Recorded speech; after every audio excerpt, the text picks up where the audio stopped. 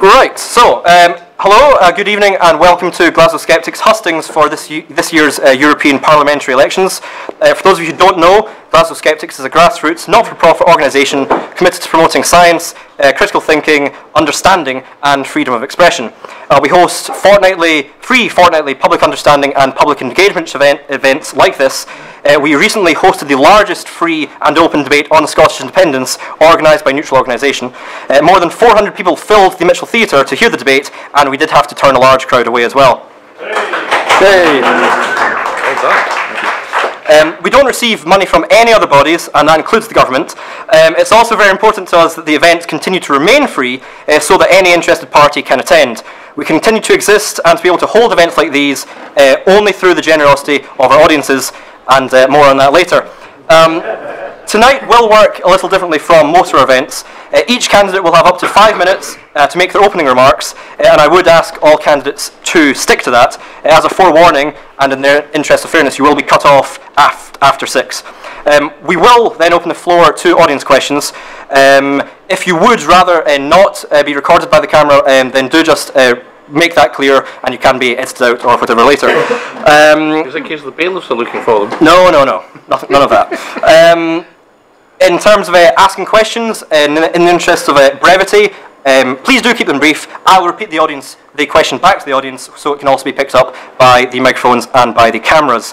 I have asked each candidate to keep their answer to less than 2 minutes, because we expect that there will be a large number of questions and discussion. There isn't really time to take a structured break, as we normally would, so please do feel free to head to the bar to refill your glass at any time. There are toilets located at the back and also upstairs. There are also fire exits in the corner at the back and back at the stairs that you came down. And where are the life jackets? The life jackets, we have none, I'm afraid. Hopefully won't need them. I will now introduce our candidates in a previously determined random order in which they will also be speaking. Oh, I did the list, there you go. So representing Labour, we have Catherine Stihler, MEP. Catherine has been MEP for Scotland since 1999 and is number 2 on the Labour Party list. From the United Kingdom Independence Party, we have David Coburn. David is number 1 on the UKIP list. Tasmina Ahmed-Sheikh, who many of you will have heard from recently at our debate on Scottish independence, is here to represent the Scottish National Party. Tasmina is number 3 on the SNP party list, and as such will be hoping to become the SNP's 3rd MEP this year. Lyon MEP is the Liberal Democrat MEP for Scotland and is number 1 on the Liberal Democrat party list. He has been MEP for Scotland since 2009, and before that, from 1999 to 2007, he was the MSP for Argyll and Bute. Maggie Chapman is a councillor for the Leith Ward Walk at the City of Edinburgh Council and has been since 2007. She is the co-convener of the Scottish Green Party and is number 1 on the Scottish Green Party list. And finally, Gardiner is here to represent the Scottish Conservatives. He was the president of the Oxford University Conservative Association and is number 4 on the Scottish Conservatives party list. Please do welcome our candidates. Thank you.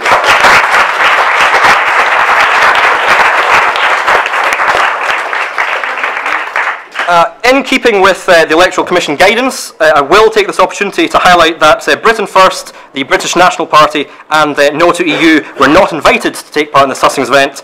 This is due to their lack of political representation and their lack of local prominence. The BNP received 2.5% of the vote in 2009, No to EU received 0.9%, whilst Britain First was only founded in 2011. A recent ICM poll of 1,004 people found that only 12 people planned to vote for a party or a candidate not represented here tonight, and that is why the aforementioned 3 parties have not been included. As I said at the very top, Glasgow Skeptics is committed to freedom of expression, not just for the speakers, but for fellow audience members as well. Freedom of expression, as long as you agree with me, doesn't really cut it. So if you do think that you might find yourself shouting over other speakers to the point of silencing or intimidating them, then I would suggest that tonight's event is not for you and to consider removing yourself. Hopefully we won't have any of that.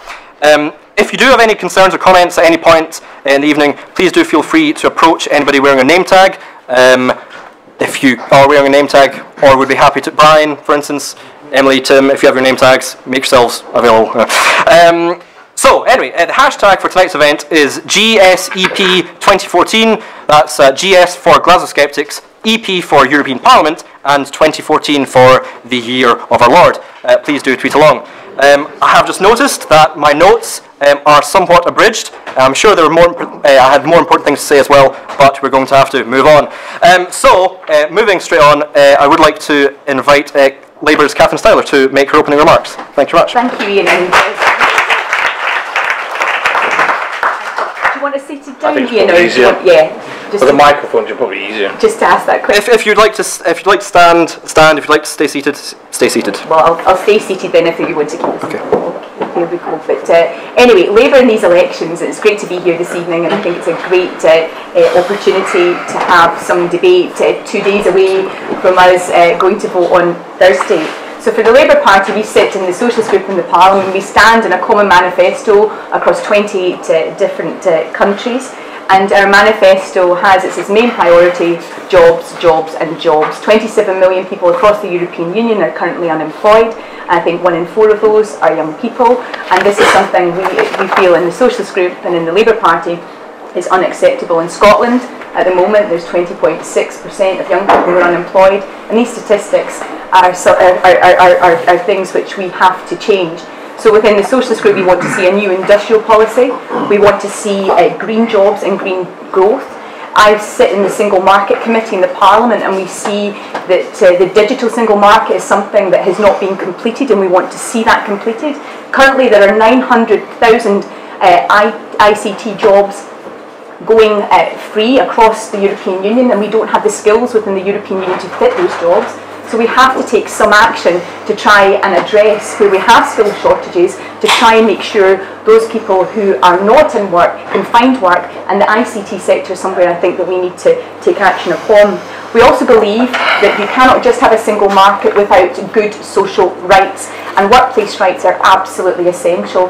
What we've seen over the past little while in the European Union is a European Union focused on austerity, a European Union run by the right, and we think within the Labour Party and within the Socialist Group we can change that.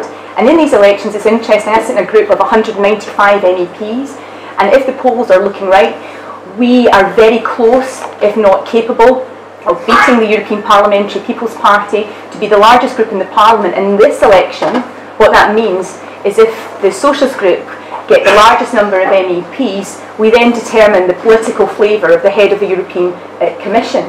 So it does matter, every single vote in this election matters, and who you elect to represent you in the Parliament matters, partly because of this new system as well, but also because size and strength matters. Sitting in a group of 195 MEPs and possibly being the largest group in the next Parliament, we have that is very different from the other political parties who are represented here tonight.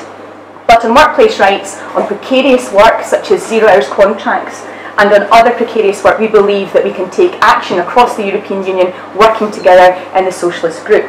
Also, another priority for us is on tax evasion. €1 trillion in tax evasion. If we could get that money back, just think what we could do across the European Union to fund our public services. And sadly, some parties here represented this evening, when it came to a tax avoidance vote, did not support action on this at a European level. I think we can only do this if we work together, and certainly within the Socialist Group we want to see this. I will not speak for too long, but finally, we sit here in 2014. In 1914, as we know, was the beginning of the First World War. We sit here in 2014, and the European Union does need reform, but we should never forget that it is the most successful peace process, that what countries of their own free will come together and try and work together to solve common problems. And it's been a privilege to represent Scotland for the past 15 years, and it would be a great honour to return to represent Scotland in what I believe is the most successful peace process this world has ever known. Thank you.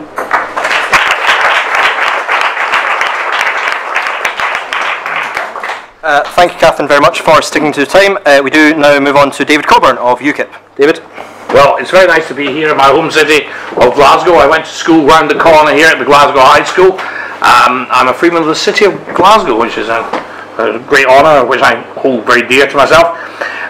UKIP are, as you know, opposed to the European Union for very good reasons. We're libertarians. The European Union is not a democratic organisation, cannot be, never will be. It's too big, too cumbersome, and we simply can't make it work in the same way a parliament could work. The problems have been, you can all see by the currency that they've got. The euro, which has been a disaster for Europe, is not a real currency. It's a political currency, which is probably why it doesn't work. At the moment, we have 1 million people marched on Madrid. We have Molotov cocktail parties in Athens. Italy's going bust. The Venetian Republic is separating from Italy. As a matter of fact, if I don't get elected to the European Parliament, I think I'm running for Doge of Venice. But whatever, all I can say is that Europe is not doing well under the euro. It's not doing well under the European Union. I think that we need to get out of it. We need to be able to trade with the rest of the world, not just with sclerotic, dying European corpse, which simply does not work. We need to be dealing with the Far East. We need to be dealing with India, South America. We need to be able to deal with the rest of the world and not just with Europe.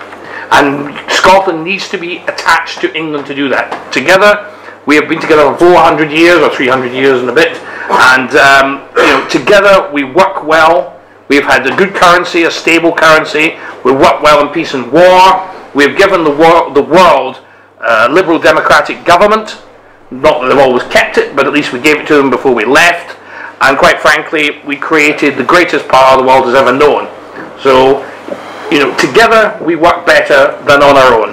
Why Mr. Salmond would want us on our own, I simply cannot understand. Economically, it makes absolutely no sense whatsoever. The only sense it makes is to make him Prime Minister rather than First Minister. That seems to be the only thing, or El Presidente, or whatever he wants to be.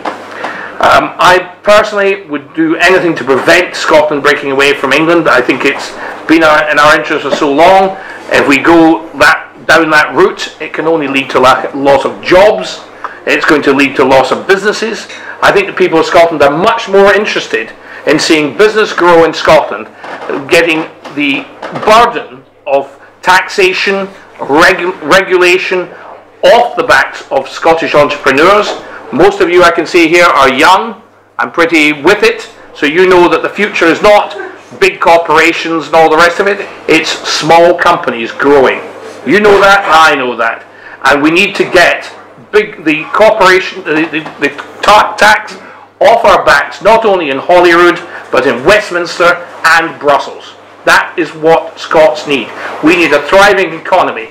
We need the Scotland of, Adam Smith and Andrew Carnegie, not, sort of the socialist Keir Hardie or Red Robbo, all that sort of nonsense. We need a Scotland that's going places. We need an education system that's fit to get young Scottish people, whatever their start in society. I went to Glasgow High School around the corner. You didn't have to pay for that. That was free. And the education there was as good as Eton. And 2 prime ministers emerged from that school. And quite frankly, that's something that I'm very proud to have been at that place. And all the Labour Party and the Conservative Party together conspired to destroy schools like that, like Allen Glen's, all the rest of it. They were either forced to become private or forced out of business altogether.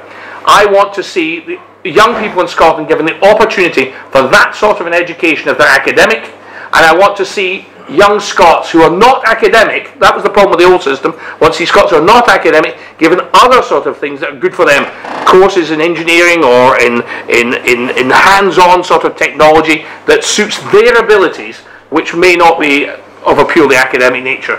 And we also want to see the kids at the bottom level of society given the opportunity to get on. We need remedial schools.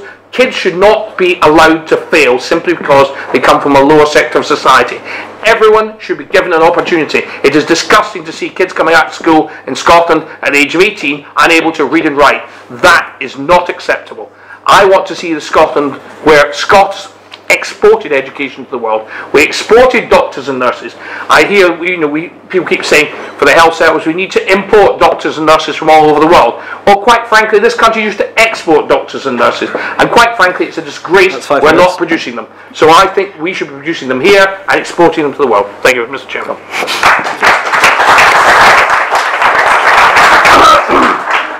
Thank you, David. And now, Tasmina, on to you. Thanks very much, Chair. Skeptics, we are less than 60 hours from the opening of the polls come Thursday's European elections themselves, 4 months away from the biggest decision this country will take in terms of our independence. And I am, of course, delighted to be amongst those for whom rigorous evidence-based decision-making will always take precedence. As a Glaswegian mother of 4 engaged in politics, business and law, it will be my pleasure to show that the very evidence produced by my counterparts this evening falls foul of the first rule of scepticism on every test, whether it's the state of our resource-rich, people-driven economy or testimony that demolishes the unrelenting scaremongering we hear on a daily basis.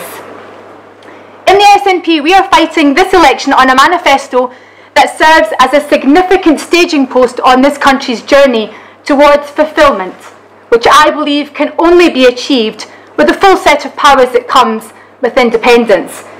Now, you won't need a microscope to test that premise, as my party, the Scottish National Party, launched its election manifesto at the world-leading animal health and welfare education facility at Murridon, precisely to emphasise the importance of being in the EU to scientific research, with €500 million in EU research funding secured by Scottish institutions since 2007. The evidence clearly demonstrates that the biggest threat to jobs and investment in Scotland comes from the mounting probability of an in-out referendum called from Westminster. None of us here, of course, need on lab coats or goggles to tear holes in the scaremongering most of the fellow panellists here tonight will relentlessly deploy on everything from currency union to living wage. Labour will no doubt claim that Scotland will lose EU membership by voting yes in September, even as the second most senior MEP in Brussels, David Martin. not quite yet, not quite. No, not quite. David Martin is quoted in yesterday's Sunday Herald interview as saying the exact opposite. Now it's your turn. The Liberal Democrats will no doubt peddle the same oldness, even as Sir Graham Watson, President of the Group of Alliance of Liberals and Democrats for Europe, similarly dismisses Project Fear. Of course, Scotland will be embraced as an independent EU nation. After all, where would the EU be without 60% of oil and gas reserves, 25% of its renewables potential, world-class academia, innovation or vital fish stocks? And Scotland will meet the timescale set out in Scottish Government's White Paper. To conclude negotiations on a referendum result, Westminster is bound to accept, bound by the Edinburgh Agreement, signed by Alex Salmond and David Cameron. The UK Government's very own legal advisor, Professor James Crawford, said that the 18-month window estimated is realistic. European Commission Honorary Director General Graham Avery, who actually crafted 14 EU enlargement applications, says that Article 48 of the Treaty of the European Union would be the legal basis for Scotland's EU membership, and that common sense dictates that Scotland stays in from day one. This election allows Scotland to send our strongest possible team and a signal that we want all of our citizens, whether Pakistani, Romanian, German or of any origin whatsoever, to have representation at the heart of Europe by a party that will always put their interests first. We in the Scottish National Party want to see a more democratic, fair and prosperous Scotland. We want women to drive economic growth with a revolution in childcare provision that will become the envy of Europe, just like our rock-solid and long-proven commitment to funding education here in Scotland. Our equality agenda is paramount. Equality for all, regardless of age, disability, gender reassignment, pregnancy and maternity, race, religion, belief, sex and sexual orientation. And only the SNP will work to ensure our commitment to a living wage is enshrined in public contracts around Europe. Jobs and investment in Scotland are our priority. And 2014 Skeptics is indeed Scotland's year. The SNP in government and in the European Parliament has fought hard for Scotland, only to be let down by Westminster putting their own agenda before Scotland's needs. These elections are about two choices facing the people of Scotland. The choice between an inclusive, welcoming and socially just Scotland that the SNP want to see, and the dismal anti-European, anti-devolution and anti-immigration agenda that UKIP is promoting and the Westminster parties are pandering to. The SNP speaks for Scotland and only for Scotland. Only a vote for a strong team of SNP MEPs in May, and indeed a yes vote in September, will let Scotland make our mark in Europe. Thank you.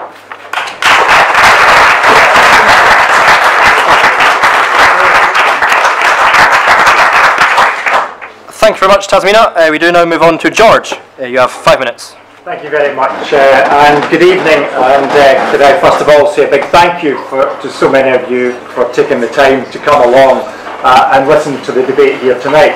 I think this is the biggest audience we've had at any Hustings, so thank you very much for making that possible. Your chairman suggested there might be 400 here, so I was wondering how they're all going to get into the Admiral pub. But anyway, thank you for coming along. I'm George Lyon. I'm the Liberal MEP currently. I'm part of the third biggest political group in European Parliament, which is the Liberal Democrat group. We are third to the Socialist and the Centre-Right Party, the EPP. None of the political groups have a majority, and therefore quite often we are the key players in terms of which way the votes go in the European Parliament voting, because it's a split chamber, proportional chamber, and as the third biggest, we quite often are the key votes in that voting. We believe that this election is about jobs and economic recovery. Why? Well, quite simply, there are over 3 million UK jobs linked to the membership of the EU, over 300,000 in Scotland. We are currently the fastest growing economy of the G7 countries, indeed of all the developed world. And we believe that any risk to breaking up either Britain or indeed breaking up the EU, as the UKIP candidate would like to see, would put at risk these jobs and would put at risk the economic recovery. We are firmly against the divisive politics of UKIP, and we have seen that our leader, Nick Clegg, is the only, at least I didn't mix him up with David Martin, at least he has had the courage to take on UKIP face to face and face down And lose badly. Their divisive barrier throwing up rhetoric and their attempts to separate out communities within the United Kingdom. We believe that the key challenges, as I say, are jobs and economic recovery.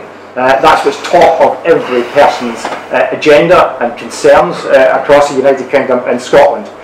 We believe that we need to build on the reforms that were achieved in the last Parliament. That is reform of the budget, where we saw an overall cut in the budget, a £6 billion reduction in the overall cost of running the European administrations, and big extra spending in education and transport and tackling youth unemployment. They should be the big priorities in Europe going forward, because we need to rebuild the economies of Europe. We want to see further reform in the energy sector that would see lower prices to Scottish consumers and open up huge opportunities for Scottish renewables and Scottish oil and gas with a single energy market. We want to see the service sector opened up as well, with a single service sector where Scottish businesses could take advantage of their competitive advantage there, and that would complete or start to complete the single market, which is so important. We also want to see the free trade deals completed with the United States, which again would help the economies of Europe recover. Why is it important that we see economic recovery across Europe? Well, quite simply, 50% of all our exports from Scotland and the exports from the United Kingdom go into Europe. Without recovery in the rest of the European Union, then we cannot sustain the economic recovery we're starting to see grow here in the United Kingdom and indeed in Scotland. The big challenge, two other big challenges going forward, is to sort out the problems of the Eurozone area, where the monetary union has failed because of the lack of political and fiscal union, and we should draw the lessons of that failure to some of the debates around an independent Scotland and what kind of currency it might use going forward. And finally, we need to complete banking union and reform of the financial sector.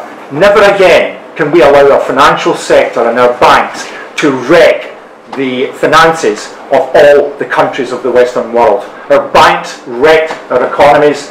We need to put in place tough regulation to make sure that can never happen again. And that includes the rules that we have put in place that limit bonuses to bankers.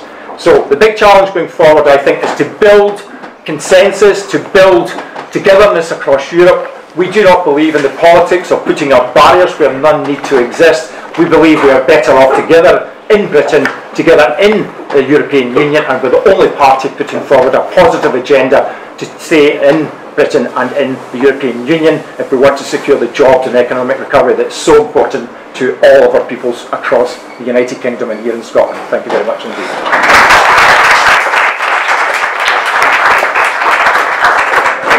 That was bang on 5 minutes. Thank you very much. We shall now move on to Maggie from the Green Party. Maggie. Thank you, Ian. Good evening, everyone, and thank you very much for inviting me to speak here and for being here yourselves. My name is Maggie Chapman, and I am a Green Councillor in Edinburgh and also a lecturer in Geography and Environmental Philosophy at Edinburgh Napier University. I'm very pleased to be here, and I look forward to your questions and debate and discussion later on. These European elections and the following 5-year parliamentary term offer a significant opportunity to change the future of our continent and our world. Scottish Greens stand for a just and welcoming Scotland, a Scotland which takes its place as an equal among European nations, which works for peace and plays a responsible role in the world, and which entrusts power to the people. For most people, the economic crisis is far from over. Wages have stagnated, jobs are less secure than ever. Food costs, house prices, energy bills are all rising. This is not only bad for the people it affects, but it is bad for our economy and it is bad for our politics. Scottish Greens stand for a different kind of politics, a different kind of Europe, where power is handed down to the local level, but countries work together for flourishing public services and for decent conditions and wages for ordinary people. Where people from other countries who choose to live and work here and enhance our society are welcomed, and where we play a responsible role in other parts of the world, especially those caught up in conflict. In order to achieve this, we need to wrest power from the unelected, unaccountable Commission. We need to reform way beyond the structural reform most people talk about. We need to deal with the economic crisis in a way that does not hand even more power to corporations. We must invest in jobs that deliver energy security, sustainable housing, and that pay a living wage. We should enshrine social security for all in European legislation, and we must work to make further and higher education a right across Europe. The European Union has a key role in supporting research, funding infrastructure, facilitating academic collaborations through things like Horizon 2020 and other funding projects. Part of delivering our just economy for our future must be to focus on the knowledge economy. Advancing our understanding of the world is vital to meeting global challenges like climate change and disease conditions like HIV and AIDS. We believe that the advancement of human knowledge has intrinsic value and must not be captured by corporations. Rather than restricting access to knowledge in medicine or renewable technologies, for example, to large business interests, we must ensure such knowledge is part of a collective treasury used for the common good. We support a step change in the public funding of research, and in return, we expect the subsequent discoveries to be easily available to the public. We must ensure that we stand firm by the European principle of freedom of movement. As an immigrant myself, I care very much how we treat people, regardless of where they are from, what colour skin they have. But it is not just the moral case for immigration that must be made. The interests of immigrants and those of our economy are often very, very closely aligned. Fear of immigrants down south is being used to make it more difficult to fill skill shortages. We know that immigrants are essential to our economy, never mind our culture. For example, £22 billion contributed to public finances since 2001, according to University College of London research. And we Greens can state very clearly that our vision for Scotland's future is one of peace. We can oppose the militarisation of Europe and say no to nuclear alliances, opting instead for a future of peace building.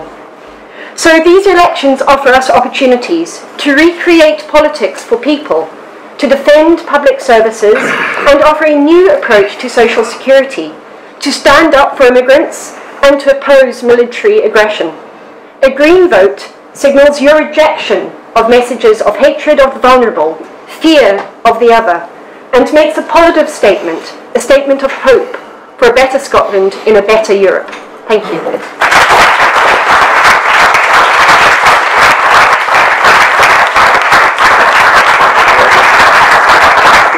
Well, this whole cheering thing is going quite well so far. We'll see how it goes. Finally, we do have Jamie Gardiner of the Conservative Party. Jamie, you have 5 minutes. Thank you. Okay, well, thank you. I'll try not to ruin it for you. Thank you very much for giving up your beautiful early summer's evening to come here. I think it's true to say, and we'd all admit, that not everybody is as engaged with the European election as we might like. And it's fantastic to be in a room full of people who have made the effort. I'm not going to be able to paraphrase, and I think you'll be glad that I don't try, the Conservative manifesto into 5 minutes. But what I would like to try and do is make 2 points, which I think are at the core of our position. And the first one is that we believe that Europe's unbalanced and it needs to be changed and reformed. And the second one is that not only is the position worse than it should be now, but separation of Scotland would make it even worse. And I'm going to try to elaborate a bit on those points, and then we'll have questions afterwards.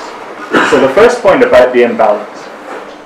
What do I mean when I say imbalance? Well, I think there are 2 types of imbalance. There's a financial imbalance, and that's that for all the good things that Europe does, and we've heard about some of them tonight, it's pretty unequivocal that we pay in more than we get back through European programmes. And that's a bad thing that disadvantages Scotland and disadvantages Britain. Now, the second area of imbalance is what I would call democratic imbalance. And that's that there are some things that we might approve of, and we had a lot of the policy ideas that Catherine and that Maggie were talking about, for example. Now, it's not a question of whether you agree with them or disagree with them, it's a question of whether you think they should be happening at a European level. Because what's different about the European level to the Scottish level or the British level is that if you don't like it and you want to change it, there's nothing you can do, because it's determined by an unelected commission and a parliament whose composition is primarily set by countries outside this country.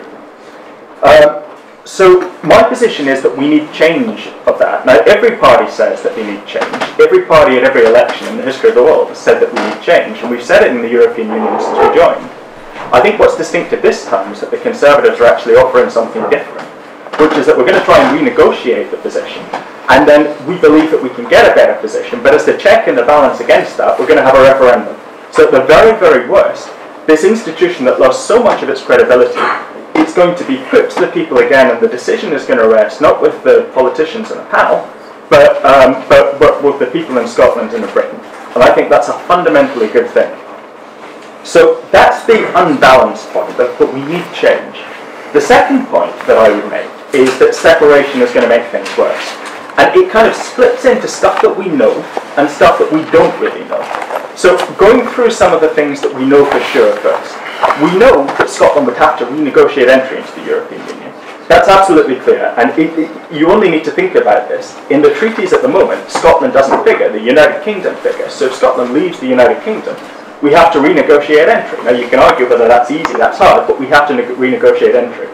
Now the second thing that I would argue that is pretty much certain, that is absolutely certain in fact, is that some of the things in that renegotiation we would lose. We would lose Scotland's share of the UK rebate, for example. There's no way on earth, I don't even think the SNP would argue, that that would be replicated again. We would lose the VAT exemptions that Britain has in certain goods like food, like kids' clothing, like books. And we know that because the head of the European Tax Office said that that was the case. So those are things that we know we would lose. Now, the SNP may argue, well, and the Greens may argue, well, there's another side to that. There's another side to the ledger. We'd be able to get stuff back to compensate for that. And that all falls into the category of things that I would say are very uncertain. And what I would ask you to do is just think about how likely it is. Now, the European budget's already been set out to 2020.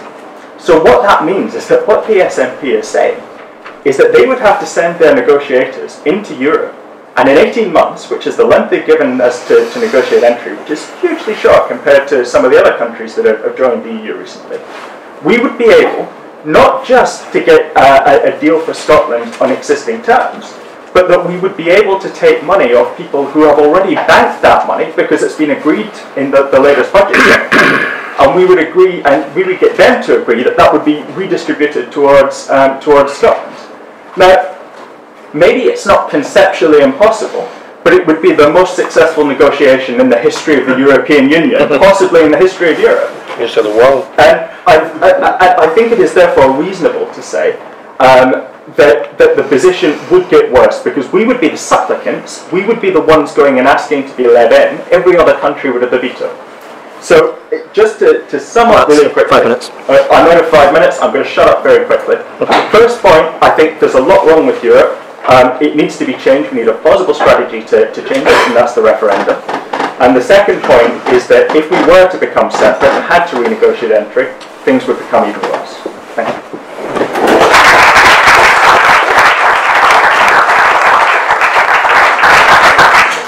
Okay, so we are now going to move on to audience questions and panellist answers. If anybody has a question, then please do stick up your hand, and if you think I can't see you, which would especially be people up the back, then wave a bit harder. I will come to some audience regulars later, but first I'll take the person up back there. Yes. Yes, you. No. Yes, you. Sorry. I'm sorry, do keep it brief, and I will try and relay it back to the rest of the audience as well. Thank you. With climate change accelerating at the pace, is it not time that you would introduce a legally binding, far more ambitious climate change policy and penalise countries who refuse to move away from fossil fuels? So the question was, with climate change at the pace that it is it not time that the European Union adopted legally binding climate change targets and penalised countries that refuse to move away from the status quo, I suppose? George, go to you first. Yes. 40% should be the target, and that's been discussed already, with maybe moving to possibility of moving to 50% reduction in climate change gases. The debate is about how that should be achieved. There is a proposal from the Commission at the moment, whether you should leave countries to be able to decide how they best achieve that target, or whether you set 3 targets at a EU level as to which areas they then have to make progress in. I lean towards the first proposal that says you set the targets, you then allow the country to decide which is the best mix between renewables, between insulation, etc., to try and meet these climate change targets. But the answer to your question is yes. Thank you, George. We will just move along the panel, I suppose. So, Maggie, on to you next. Yes, absolutely, we need to do this. What we need to do is ensure that we stop subsidising fossil fuel industries. We've been doing that for far too long, and that's something that cannot continue if we are to truly decarbonise our economy. It's very interesting that something published very recently within the last week. Germany has managed to secure 74% of its energy supply from renewables, and that's because they have invested over the last 30 or 40 years in a whole range of renewable infrastructure.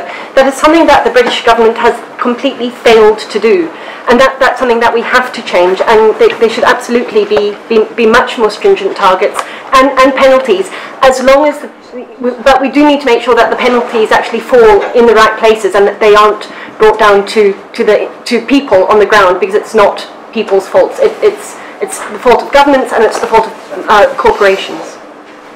Okay, thank you. Tasmina, over to you. Thank you. Absolutely. I mean, energy security is one of the key issues of the moment, and we all have a responsibility to be providing and making provision for the future. I mean, the Scottish Government, as you'll know, is absolutely committed to climate change policy. We will meet 50% of our renewables target on course by 2015, which is a massive achievement, and by 2020, which is a target we will have achieved, all things going well, and we're on target to do so, 100% renewable energy here in Scotland. Electricity. So I think, yeah, indeed. So in terms of climate change, absolutely we should do whatever we can. It is the key issue of the future. Okay, speeding things along. David. Well, there's always been climate change. Remember the Ice Age, ladies and gentlemen? Remember the Ice Age? I used to climb up glaciers and plant yoklamakie trying to find out. When I was at school, we thought there were going to be advances of glaciers, and we were going to another ice age. Well, that's still the case. Most intelligent scientists would tell you that we are heading towards another ice age. How should we put it, the wind farm industry, the carbon industry, the whole shebang that these people get tremendously vexed about, quite frankly, is unproven. I am the first guy in the world to, I really believe in green stuff. You know, I like, you know, you never get a guy more green than me. I have more compost heaps than you can shake a stick at. You know, I really like farming. I like all the. I don't have central heating in my home. I just don't believe in it, quite frankly. So there you are. And I don't think the vast majority of the population would agree with me. Because they want central heating and they won't vote for anything other than that. The great granddaddy of the Greens, Professor James Lovelock, said that the only interim way of dealing with these matters is nuclear power. And he was absolutely on the button. Now all the green people, my vegetarian friend down there, and Jasmine, I'm sure everybody else, they're all... Tasmina. Oh, Tasmina, sorry. They're all getting themselves in a tremendous flurry about all this, but Professor Lovelock was the great granddaddy of the Greens, perfectly sensible man, and he said, in the meantime, until we have nuclear fusion, we need to have nuclear power. It's the only way around it. Anybody else says otherwise is talking through their hat. And covering Scotland's beautiful countryside in German propellers, I can assure you, is not going to improve our tourist industry. No one will come hundreds of miles to look at German propellers. And I don't think a lot of people are going to vote for them, especially if they're next to their houses, and it's going to devalue their houses. Laugh as you might, those people have votes, and they have saved up for their homes. They don't want something hideous outside their doors. Thank you. Catherine, over to you. Thank you for your question. I agree, and I think most of the panel, in fact from David, agrees about binding targets. But I think one of the things that we'll have to improve upon is how the member states work on climate change issues, because we're moving towards that important year of 2015. Where the climate change debate and the conference will be held, where internationally things will be discussed, and also Connie Hillegard, who's been the commissioner responsible for climate change, she has been quite frankly sidelined in a lot of issues. And I think within the Commission there has to be a better way of working on climate change. You have an Environment Commissioner, Connie Hillegard, from the Danish Commissioner, and that will change in the next Parliament as well. So I do think that I've been working on construction products, take that as an example, and you've got the Industry Commissioner working on that, you've got climate change issues on one side, and yeah, everything has to be better coordinated. And I think there's a real need within the Commission to have we talk about reform, but really in the Commission there has to be a better way of working on these issues where all of that is integrated. If we really are serious about climate change, we need to have binding targets, but we also have to be serious about energy efficiency. I think Tasmina touched about security of supply. All of these different issues have to be worked and coordinated together. And at the moment, I think that there's a job of work to be done in the next Commission to make that actually happen. So thank you for your question. Okay. Thank you. Oh dear, hold on. That's a different hum. And Jamie, to you. Okay, so should we tighten up green policy at a European level? My answer to that actually is no.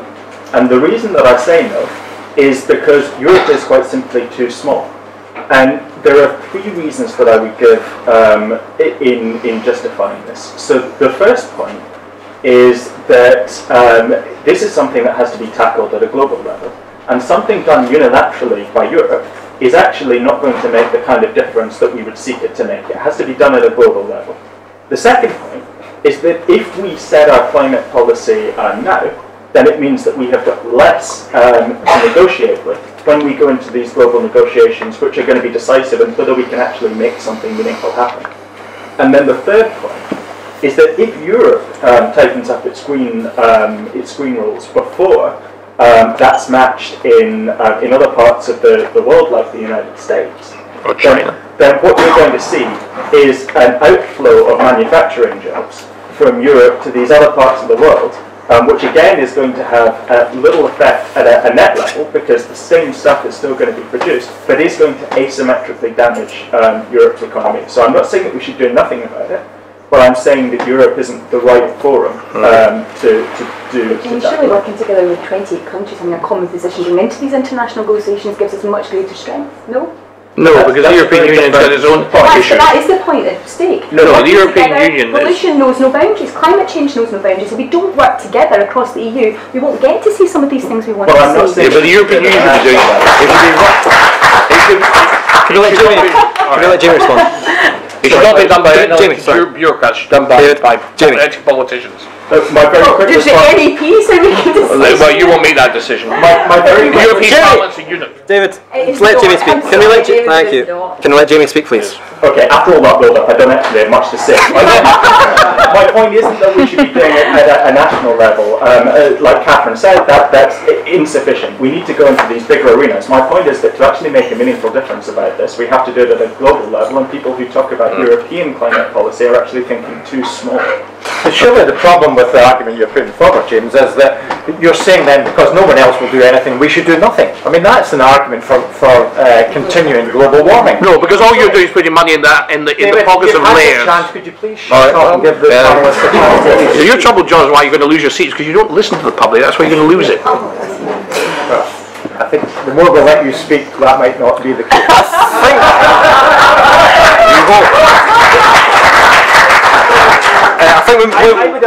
Can I finish just the point I wanted to make? Because it's a real important point here. If the European Union doesn't put the fiscal drivers in place and the legislative drivers in place to try and develop a new green agenda that actually acts as a world leader in developing the new technology that will fuel us in the future, then we are missing a trick. Because I think there's a tremendous opportunity there that if we encourage the industry and we develop the industry here in Europe, then other countries will buy our technology. So we need sensible targets, we need sensible incentives to make sure that we end up as world leaders in developing the technology of the future. And if I can just butt in very quickly, there is a very, very good economic argument for this. Germany has one of the, is I think the most, per capita, has the highest manufacturing economy in the world, and it is driven by renewable infrastructure and renewable development. So that it's good for our economy to be doing this across Europe. Just to add that with independence, of course, we have, as I said in my opening remarks, substantial energy resources, and with a balanced sort of generation mix, we can be sure of security of supply. So we're very fortunate what we have in Scotland in terms of our energy renewables at 25% and 10% of wave potential as well. Okay, we will move on. Sort of, I reckon. I do see that Gary has a question, and I know that Gary has a bugbear at the moment. So keep it brief, and we'll see how it goes. Gary. It's a related question to the last one. I was just picking up on the point that George made there about what is the next advance in energy technology going to be. Picking up on what Maggie said as well about the importance of technology and information for its own sake, and what Tasmina said about the next advancement of the service sector industry. So we're going to need energy to do all this, and the renewables aren't yet clear for the base at the moment. I'm sad to see that the only person who seems to be putting forward Maggie tonight is the UKIP candidate. By the way, you're not getting my vote. So as long as you agree with me, I'm happy. Thank you. In order for one of the candidates to get my vote tonight, they need to tell me that they're going to support nuclear power in the interim until we can get renewables. Yes, actually first. So the question was, for those who didn't hear, in agreement with lots of what the previous candidates have said, technology is. What is going to... Gary will vote for whoever can promise him that they will support nuclear power in the interim until renewable energy is properly developed. And David can go first. Yeah, I'm sorry to disturb Gary's night, and I'm disturbed with the fact that he agrees with me. But quite frankly, he's absolutely on the button. We can't go back to the Middle Ages. People will not, voters, people out there who are putting their cost in the ballot paper, will not accept living in a mud hut with no central heating, no this, no that. It just won't happen. If you want to make people, if global warming is correct, and I'm willing to listen. I'm not a scientist, but the thing is that what's very important is that if you want people to agree with that and go along with it, you have to give them a realistic alternative. And the only realistic alternative that doesn't throw us back to the Middle Ages is, quite frankly, nuclear power. And nuclear power, until such point as we have nuclear fusion. Nuclear fusion is possible, it is going to happen, it is a question of time scaling it up to the right sort of size. When that's the case, then it will actually use the nuclear waste to power itself. So I'm all for that. I'm for nuclear fusion in the long term, and nuclear, our present nuclear, what we've got for now. But we cannot tell the public that they have to put their electricity bills in. If you think you're going to sell, increased electricity bills to pensioners in Scotland and get their vote, you're crazy. And that's the reason why today's Daily Record says that UKIP are going to win a seat in the Scottish MEP. And quite frankly, that's what it's all about. Because these people cannot sell this nonsense to the other old lady who can't afford her electricity bill, the little old person who just simply cannot afford it. It's all very well for the middle classes of Edinburgh, the people in Morningside and Bearsden, but it ain't going to work for the normal people in Maryhill. Sorry. I hope you're clapping there.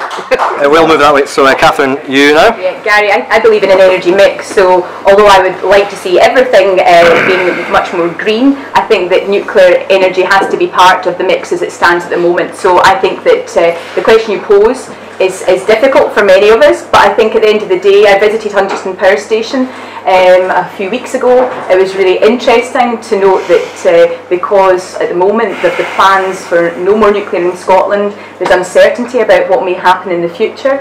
But I think that the fact that we have to be serious about this question, and if we are serious about how we deliver energy, then I think we have to be serious about where we get that energy. And I have to say, much as I would like to see everything being renewable, there has to be an energy mix, and part of that is another convert to UKIP.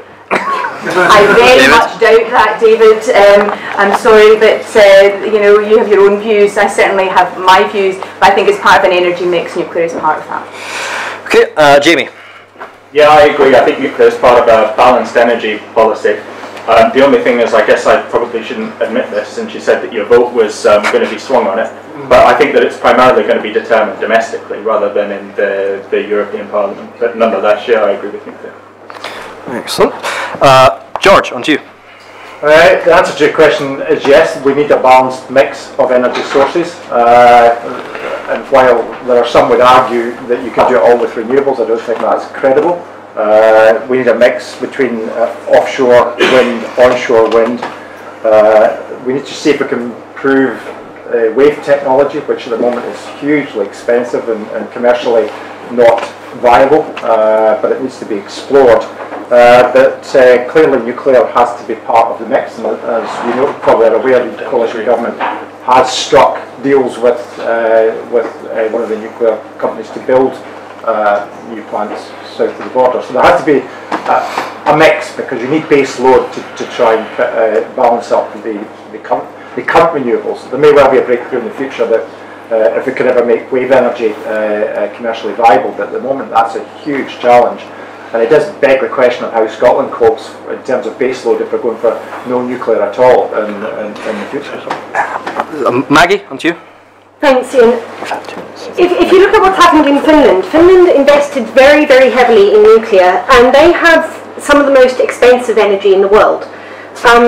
Because their investment has been subject to massive delays, huge costs, whereas in Germany, as I said earlier, Germany's reached 74% renewable production, and it has seen the unit cost of energy decline, do nothing but fall. And I think that's the kind of transition that we need to be making. And I say transition, I think one of the things George talks about, a reliable baseload. Well, since the Fukushima disaster in Japan, very, very safe nuclear infrastructure that was built, having huge repercussions across the Pacific Ocean. If you look at the scientific evidence on nuclear pollution, more people believe in nuclear does. Yeah. If you look at what's happened elsewhere since Fukushima, Germany has switched its base load to tidal and wave and wind, and there is no reason that we can't do that as well as a transition. But nobody in the right, David. I think one thing to be clear. The other thing I would say about nuclear power is that it is part of an old kind of energy production system, where energy production is very centralised, where the control of it is often corporatized. And what we actually need is a future in our energy supply that doesn't rely on vast centralised systems that then distribute through a grid, but locally sourced energy production that can actually deliver local need as local need ebbs and flows. And it's much easier then to have community control, social control, public control over that energy supply. So I think the model of that huge centralised infrastructure is coming to an end, and what we need is a shift to local distribution and local supply, local production.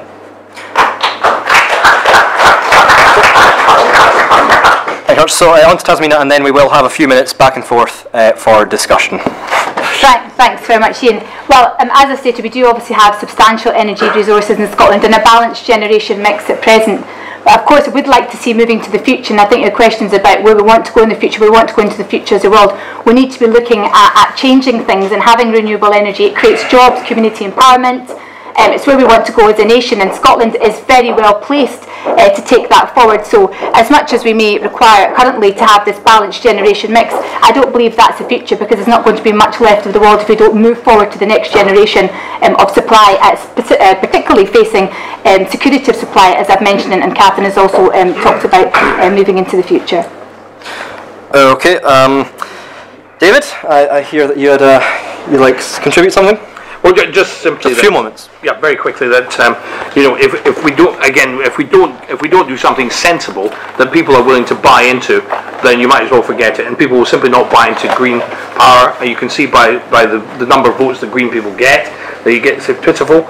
And quite frankly, I'm as much in favour of a clean planet. I don't want to breathe fumes and disgusting things. I want a clean planet too. But I have to be practical, and I have to do something that works. And everyone, I think, here agrees that nuclear power is the only future. And the trouble is, they didn't do it. Well, let's say to a lesser or greater extent. But the longer and the short of it is, they should have got on with it earlier, and they didn't do it earlier, and now the French are going to provide it because our governments didn't have the guts to tell their population they needed nuclear power early enough. Okay. And now we have no nuclear structure. Maggie, would you like to respond to that? No. Well, just in such people vote green, such pitiful numbers that we have MSPs and councillors in Scotland, and UKIP has none. Not after next week. George, you had something? Actually, Yeah, the next one.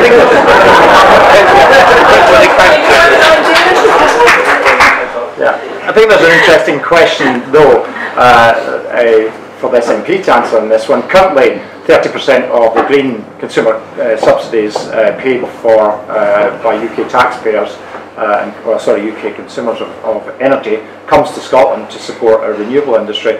There's a huge question as to whether that will continue in the future if indeed we separate from the rest of the UK. Will consumers south of the border be still willing to see that consumer taxes that they pay through their electricity price being sent to Scotland? And I think there's a real challenge there as to whether that green union will continue after we get if we voted for independence. I mean, let's be clear. Scotland is a net exporter of electricity, and we export electricity to England and Wales.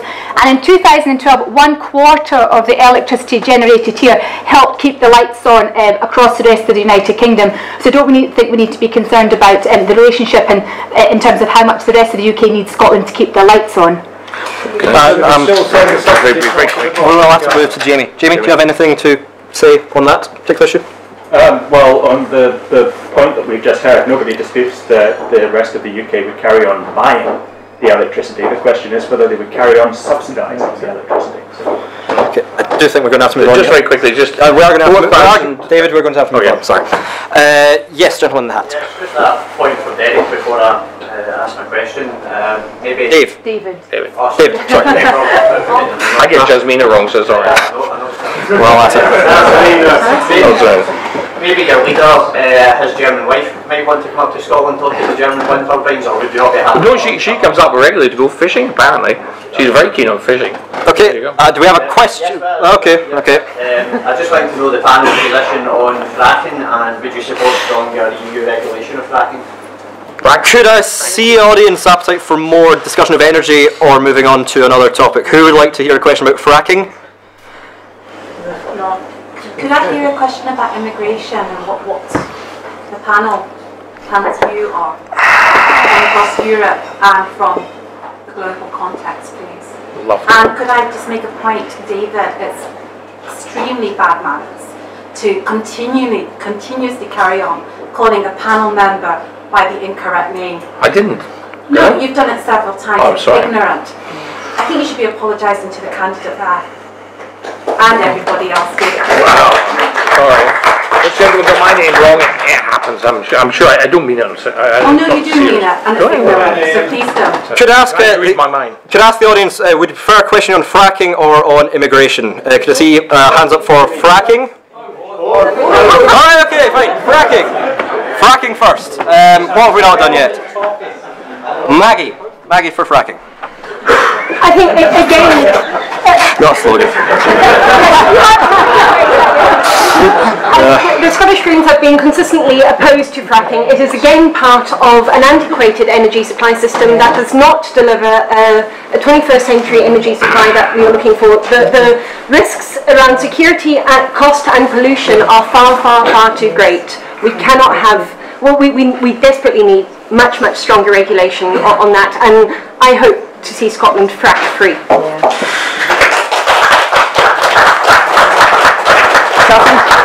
Question, you agree? I completely agree with what Maggie just said. I have nothing to add. Excellent. George. I think it's a technology we do have to examine to see whether it can deliver any benefits to United Kingdom and indeed to Scotland. But if we are to go ahead, then it has to be with a robust regulatory system around it to make sure that all the environmental issues are addressed before any drilling takes place. And once we see the results of that, then decisions can be taken as to whether it actually is a viable or indeed it's a worthwhile energy source to pursue. I don't think you can just rule it out completely and say no, we're not going to touch this. If you look at what's happened in the United States, it has cut gas prices there by nearly 3/4 of the prices down to about a third of what it was. So we shouldn't rule it out. Whether the regulation should be at EU level, I'm not convinced it needs to be at EU level. I think it should be done by member states. It should be an issue of subsidiarity. And there should be guidelines laid down at EU level as to what the regulations should contain at each member state level. Okay, thank you. Jamie? Okay, well, I think the thing that's at stake here, the potential here is so important that we can't dismiss it out of hand, because the potential is lower energy prices and it costing less to heat our homes. And that's super important. It's going to make a huge difference to the cost of living. So I think we owe it to ourselves to examine it. However, I think it's a complicated technical issue. I don't think it's quite as simple as being able to say yes or no. It requires further analysis, and it's obviously not something that should be entered into all at once. The only thing that I would say about it is that clearly it's going to be a trade-off. On the one hand you have cheaper energy, on the other hand you have the potential environmental cost to it.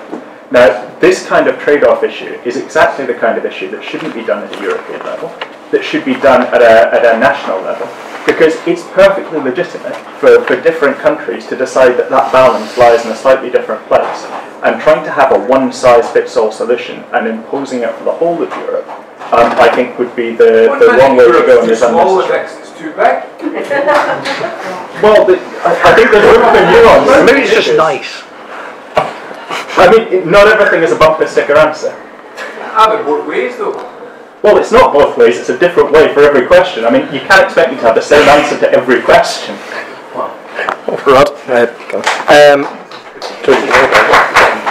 Are you anything else to add? Or? No, I'm done. Okay, cool. Tasmina? Yeah, just to add that, it's worthwhile making the point that there are no proposals which involve the use of fracking techniques in Scotland at this moment in time.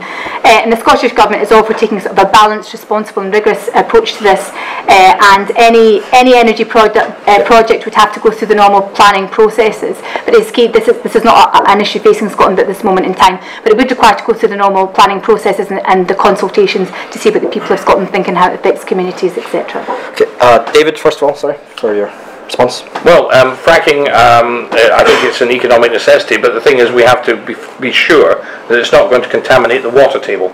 I'm concerned about that because obviously that's important for agriculture and for people's tap water. So, but yes, I think as long as that can be assured, I think it's necessary. And again, as I said before, short term until we have something better. Okay, Maggie? Could I just ask Jamie if he agrees with George Osborne's father-in-law who said that fracking should only happen in Labour constituencies? I hope that I'm not being too indiscreet here when I say that George Osborne's father-in-law is completely mad.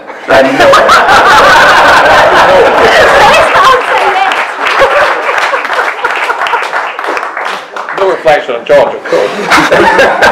No relation. Well, I think. Excellent. Okay. You're not going to be sued for that. We shall move on. So at the front, you had a question about immigration. Could you ask it again, if that's all right? My concern is how do the future MEPs, how do they consider immigration on a Scottish level and on a global level? How do you see it impacting on Scottish society? So the question was, how do the panelists, how do the MEP panelists, candidates, see immigration affecting Scotland and the UK and at a global level? Who shall we go to? Shall we go to Catherine first? Well, I think that immigration is a very important issue. I think that migrants to Scotland have provided a great wealth of talent and ability. I spoke to someone at the doorstep yesterday who'd come from Poland, working in a garage, and said he loved Scotland. Could you speak up a bit? I'm not sure the mic's catching. I was out in the doors in Cowdenbeath yesterday. It's the local by-election there in the same day as the European elections, and I think that I believe that freedom of movement is an important thing across the European Union.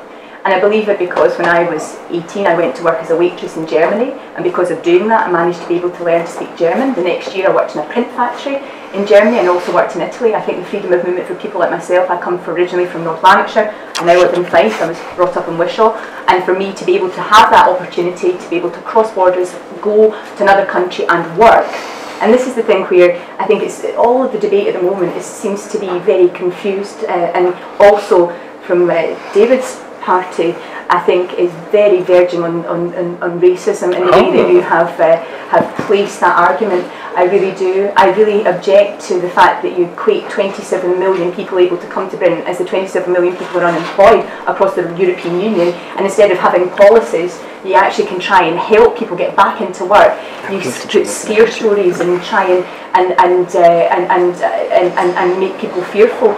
What we're about is saying across the European Union the freedom of movement to work, and that's an important freedom, and I think that people like myself have benefited from it. There's 2.2 million Britons that work and live in other European Union countries. That's been a positive thing, as well as people coming. I think there's 2.34 million people from the EU working in the United Kingdom. So for me, I think migration is an important issue, and I fear that the stuff that David and his party have been putting out based on hate and prejudice is doing nothing to try and help us try and tackle some of the exploitation that people go under. If people are trafficked in this country, we should be doing more to help people. I'll do my best to put your mind at rest. I'm sorry, David, this is not something you should be flippant about. It's not flippant. No, I will put your mind at rest. No, it's a very, very serious, it is a very serious issue, David. It is. About people. David, we'll come to you in a moment. David, human trafficking in Scotland.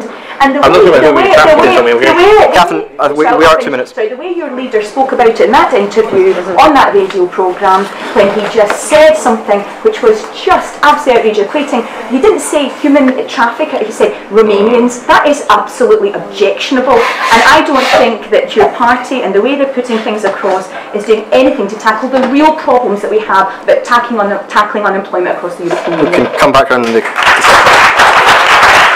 Jamie. I think there are two parts to it. The first part is attitudes towards people in Scotland right now, and then the second part is attitudes towards this going forward. So on the first part of that, it's very clear. I mean, there are no Romanian Scots, there are no Bulgarian Scots, there are just Scots, and they make a contribution to our culture, and that's a good, positive thing. However, I think there is a second part of that. I don't think it ends there. I think it is reasonable to look at things going forward. And I think probably everybody in this panel agrees with restrictions on immigration at some level because of the practical implications and so on. So what I would say is that there are questions around, for example, when new member states come in, how long the transitional arrangements go on for. And I think that's something that if new states were to join, we would want more robust transitional measures than we had last time round, because of the practical impact on services and so on, and also because having it in a controlled way seems like a reasonable democratic choice for people to make, as long as it never spills into something that's more unsavoury, which I think is hold it out there. But I quickly add to that. Catherine mentioned first that there was a 900,000 skills shortage for IT. How do you expect to fill them? I mean, if the jobs are there, where are you going to get the people to go? Okay, we can come round to that. People who have already spoken can come to that afterwards in discussion. But David, on to you. I know it's a topic close to your heart, but please, 2 minutes. Well, let's put it this way. I speak several languages. I have businesses all over the world. I've lived all over the world myself. I speak everything from Arabic to God knows what, French, Spanish, bits and bobs. I'm not a little Scotlander or a little Englander or whatever you'd like to think. The problem we've got in this country, of course, we've got a social security system which has got to be maintained. We have a health service that's got to be maintained, and if we don't restrict mass immigration, which is open door immigration with the European Union, we will simply not be able to run those. They will simply collapse. Now, UKIP are not the least bit interested in the racist argument. UKIP has the least. Let me finish. I said I'd put your mind at rest. UKIP has the least racist immigration policy of all the parties. Well, I'll tell you why if you'd like to hear. Ours, we want a points-based system like Australia, not based on creed, religion, colour, or where you come from in the world, points based on the basis of people we need to employ in this country. Now that's what the Australians do. It's perfectly fair. The European Union policy at the moment is any number of people from any part of Europe coming to the UK. That's not what we're proposing. And the problem they've got at the moment with the open door European immigration policy, let me just, yes it is actually. Let me finish. Darling, you finish, so let me finish. Don't call me comrade, whatever. Comrade, let me just finish what I'm saying. Okay, we have got to, let me just finish. We have an open door immigration policy in this country. The health service simply won't survive. If I was living in Eastern Europe, in a poor country, with no prospects for my family, I'd be on the first train to Great Britain. That's where I'd be. And the reason I'd be coming to Great Britain is because our currency is not the euro. This country is not bankrupt like Southern Europe. That is 2 minutes. Right. But that's the reason. So all I can say is we have a non-racist, we don't care the colour or the creed or where people come from. And unfortunately, the European Union discriminates. It's only people in the European Union. So we don't care. We'll have to leave it there. People should come from India and from the Commonwealth. So that can't be less racist than any other part. Thank you. Tasmina, on to you. Yes, a stark contrast here for me. Well, I absolutely believe in freedom of movement. It's one of the founding tenets of the EU, and I'd like to look at this in 2 points. There's the EU, and then there's the Westminster position. So absolutely in favour of free movement in people who contribute economically to Scotland and the rest of the United Kingdom, and indeed culturally and traditionally in many ways that they enrich our society, and that's something that we should embrace.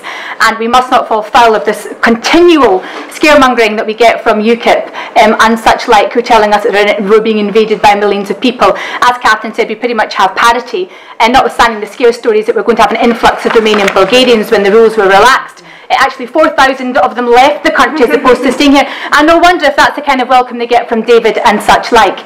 That's my position in terms of the EU, but fundamentally we have an immigration problem relative to Westminster's attitude to immigration, and I never thought I'd see a day when we have to see vans like Go Home, which we see the UK border agencies vans that we saw across Scotland. That's not Scotland. David, I didn't interrupt you, and today's debate you're going to let me speak. Carry on. Where we had these border agency vans saying, Go home. That's not Scotland that I know, and that's not Scotland that I know the people are in this room today, and the rest of Scotland will embrace. So Westminster's immigration policy is not working for the people of Scotland. We want to bring people into Scotland. They contribute to our economy. There are jobs they can take up, and indeed we educate so many people because we have 5 of the top 200 universities here in Scotland. We educate them and send them home because the UK government policy doesn't allow us to keep them here to work and contribute, which is what they want to do. So I believe only with the prize of independence we can have an immigration policy that is fair, welcoming, and allows people to contribute to the economy and make Scotland the prosperous, independent nation I know it can be.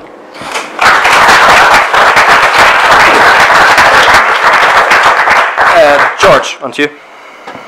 Well, I think whatever David says, the language being used by his leader certainly would lead you to believe that he is very uncomfortable with immigration into the United Kingdom, and indeed the singling out of Romanians in the interview with LBC last week, I think, just showed the mask slipping as to what they really think on this issue. And what they're doing, of course, is playing in people's concerns and anxieties and trying to build it up into a populist vote for this election. And it's very similar to what's been done in France through Marie Le Pen and Geert Wilders in Netherlands as well. And we must do everything to fight against that view of the world. Our party is very, very clear. Freedom of movement, allied to the single market, is absolutely essential. If you look at some of the studies that's been done, it shows quite clearly that the huge influx of immigrants into the United Kingdom, they're actually contributing far more in terms of taxes and contributing to our society than they take back out in terms of any kind of support, whether it's welfare or whether it's benefits. So it's a good thing for UK PLC, it's a good thing for Scotland as well. I think the real question, in some ways, moving just on to the Scottish situation, is that we've had a declining population until recently in Scotland. A real challenge as to how we actually increase the working population so that we can afford the taxes and the pensions and benefits going forward. It's a real challenge for Scotland. We've levelled out now after quite a number of years of declining population to where the population's levelled out. But it does seem to me that there is a real challenge there to explain why, during a time of huge numbers of people coming to work from the European Union and the United Kingdom, more haven't actually stayed in Scotland and contributing to Scotland going forward, because we need them. George, that's two. I'd love to we need them to contribute to the pensions of future generations of Scots, and that's a major challenge going forward for Scotland. Okay. Maggie, 2 minutes. Thanks. As I said in my opening remarks, I am an immigrant. I was born and brought up in Zimbabwe. I moved here 16 years ago, and I cannot imagine making any other country my home. As William McIlvenney once said, Scotland is a mongrel nation, and we should be rightly proud of that. Not only are the Scots made up of people from all over the world, but Scots have also travelled and settled all over the world. And I think that's something that we must not lose sight of. UKIP's claims, David's claims this evening are a dog whistle, and I think Tasmina is absolutely right that immigrants go home, we're coming to get you vans, are an utter disgrace. That was the Conservatives, may I add. Not nothing to do with the UKIP. We opposed them. Can come to. I think I'm very proud to be here as a member of a party, of the only party I think represented on the panel tonight with an open borders policy. I think it's something very, very clear. Immigration is always has been a benefit to Scotland. Just to give you a brief example, if I may, a friend of mine was recently in a hospital in a colorectal ward, not a very nice place to be, and one of the cleaners came in. He was from Portugal. He was in Scotland for a year, maybe two, to work, to earn some money because he wanted to finish building his house in Portugal. He was then going to go back. Now, we've not paid for his education, we're not going to be paying for his pension. That is a good thing. But if people want to come here and settle, why should they not? I think as an immigrant, I pay taxes, I contribute to my national insurance, I contribute to maintaining the roads, maintaining infrastructure, and I'm not one of the immigrants that under UKIP's policies would have been allowed in. And I think geopolitically we need to look at this. We put up borders in this way as economic levers, and we cannot continue to do that. It is not good for our economy, and it's certainly not good for our culture.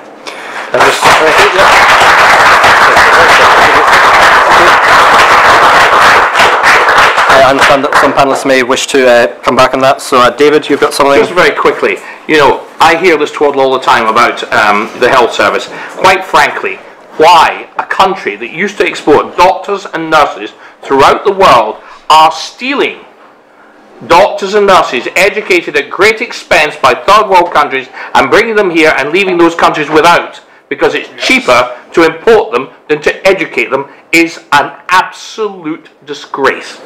And it's an absolute load of nonsense. Every time I hear this argument, it's twaddle. Absolutely twaddle. And if we need more people, we should have family-friendly policies to encourage people to have more children. But it's very expensive to have children. Okay, would anybody like to come back on that? Expensive. Any of you who've had children, there's not a lot of people maybe here who have, they are expensive things to have. Let's get real. Now, you might have done, but... Tasmina. David, Tasmina. David, I've got 4 and I'm sure you'll forgive me. There you are, then you know how expensive it is. Well, I'm sure you'll forgive me at stopping at that amount and not leave me solely responsible for continuing the population of Scotland. Do your best.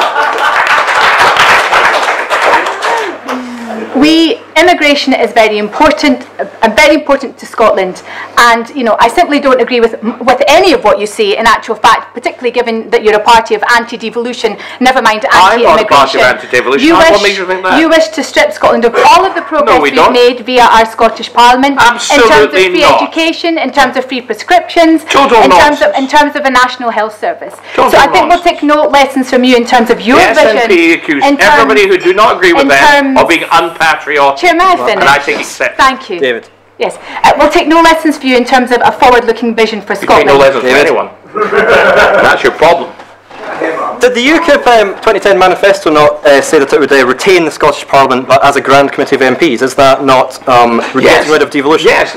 I'm quite frankly, it seemed like a reasonably good idea. Well, let me finish. You didn't let me finish, but I'll go through the chair. I'll go through the chair. Thanks. Okay, but basically, it was thought by UKIP that it might have been a better idea, instead of having a set of MSPs here and MPs in London, that it would be better that the MPs, the Scottish MPs, sitting in Westminster once a month, come up to Edinburgh and sit as the Scottish Parliament.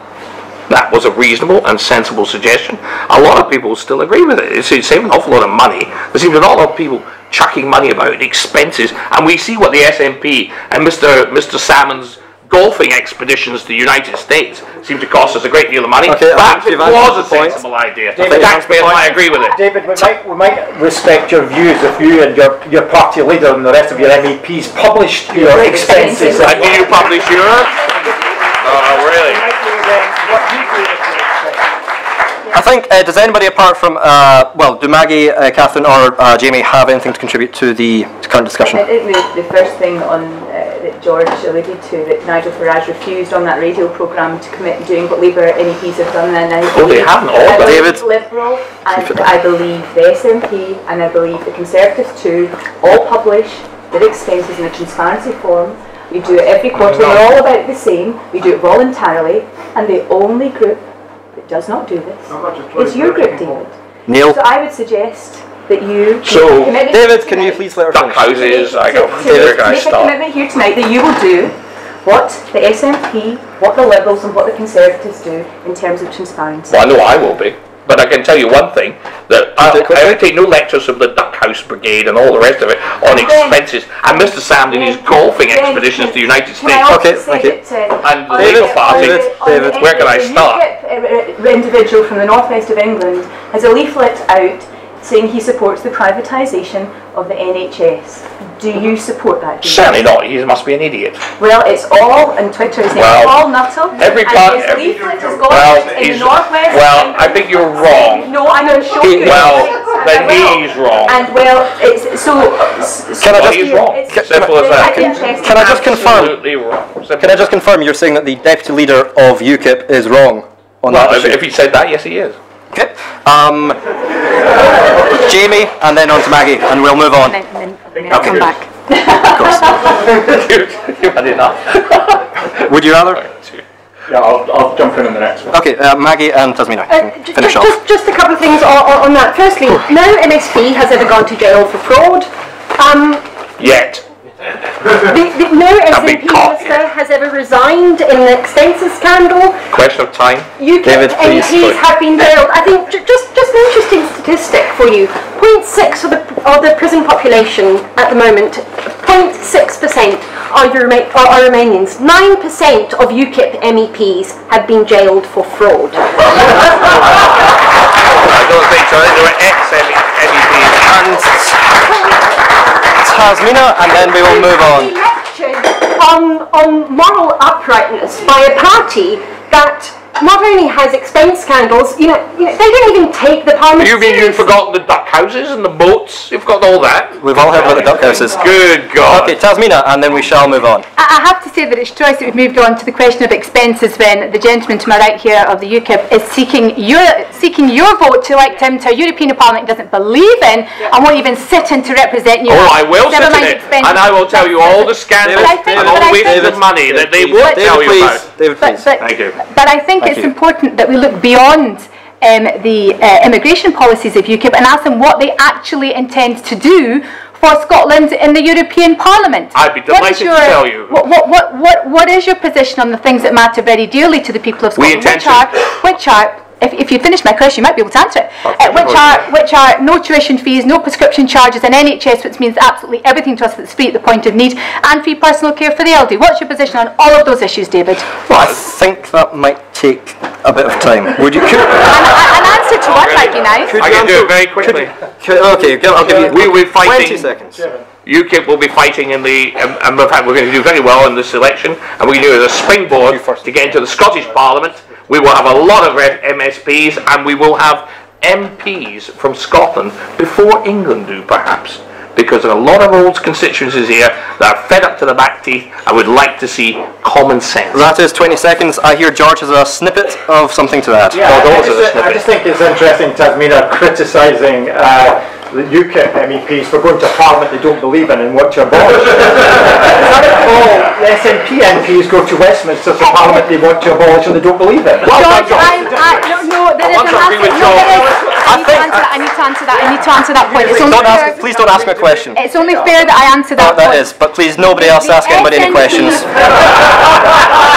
The SNP MPs that go to Westminster to speak up for the people of Scotland, and indeed they attend important votes that matter to the people of Scotland, unlike the Labour MPs that can't even turn up for the bedroom tax vote. So let's be clear, I'm talking about MEPs that go to Europe under UKIP's banner that do nothing, I repeat, so nothing. We do the same as you do nothing for the people of the United Kingdom. I've made my point clear. They're in Parliament, they're voting for the people of Scotland, and that is what they're supposed to do. Did you think that when you were right? That's the job. That's the job they're being paid to do, and they're carrying out to the Tory Party, a right-wing Tory Party member. Did you believe the same thing, Tasmina? I do actually have a question which may follow on from that, so we will be moving on.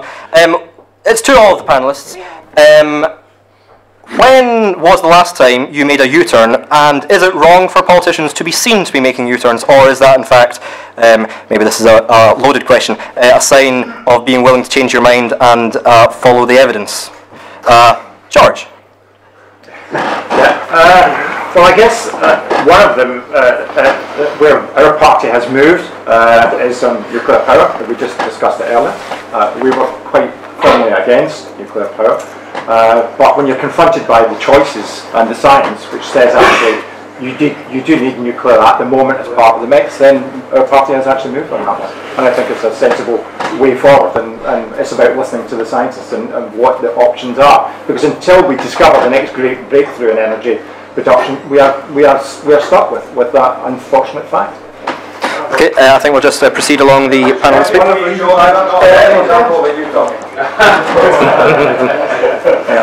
Maggie? Thanks. Speaking on behalf of the Scottish Greens, I think there are two things I would say here. The Scottish Greens used not to take a position on independence, and I think that's something that we decided several years ago that we would support independence because we see it as the only way of delivering social justice for Scotland. The other thing is when I joined the Scottish Greens quite a few years ago, we had a policy in favour of homeopathy, and that's something that I fought very hard against, and we've got it removed. So I think there is very, very clear evidence of parties having mixed histories and changing. And whilst some changes in some parties may be palatable, to some others are not. But I think personally, I always take a principled position on things, and I've yet, having been a councillor for 7 years, I've yet to change my mind. Tasmina? I think the independence question offers a classic example of how we've seen people move from political beliefs they've had to putting at the paramount importance in relation to those beliefs where Scotland should stand on an international stage. And the Yes campaign in itself, and I'm privileged to be a board member of that, has seen people come from many political parties and none, and created within those new movements, be it Labour for Independence or Liberal Dems, or even some Conservatives that we have who are in favour of independence. I think it's a sign of moving times. I think it's a sign of keeping up with the needs of the people of Scotland, and it's entirely correct that people are entitled to have those views if they think that's in the best interest of the people they're seeking to represent. Thank you. David? Well, Tasmina is the queen of U-turns. She's been in more political parties than anybody else. Scotland, and she's even been in two political parties at the same time, the Labour Party and the Conservative Party, which is quite some U-turn. Yes, I believe in U-turns. I think if you get things wrong, you should fess up and you should say, I made a mistake. That's what sensible people do. Anybody else who doesn't is an absolute idiot. We've watched Cameron and you've watched Clegg turn on the head of a pin because they've made horrible mistakes they can't admit to. Quite frankly, Nigel Farage, if he's made a mistake, he turns around and says it. He said some of our previous manifestos were rubbish, and quite frankly, he was quite right. Some of them were rubbish, and at least he has the guts to say that. And I think that's why Daily Record readers all over Scotland, I give you the Daily Record. Not usually you think are supporting of UKIP. Are telling us that UKIP are going to get the seat. There you go. So, thank you. Catherine. Yeah, we've all been lobbied, I think, as candidates by very right-wing Christian group, and I, in this questionnaire, it was a question about homeschooling, and I looked at that, and I've always been supportive of a parent's right to choose how their child is schooled.